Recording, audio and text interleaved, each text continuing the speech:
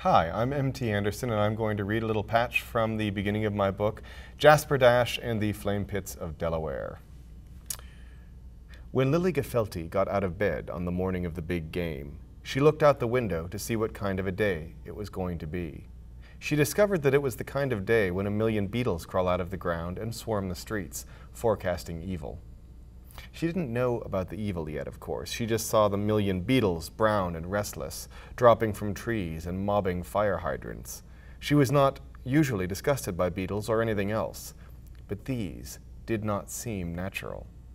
She went to look up beetles online. Her eyes narrowed.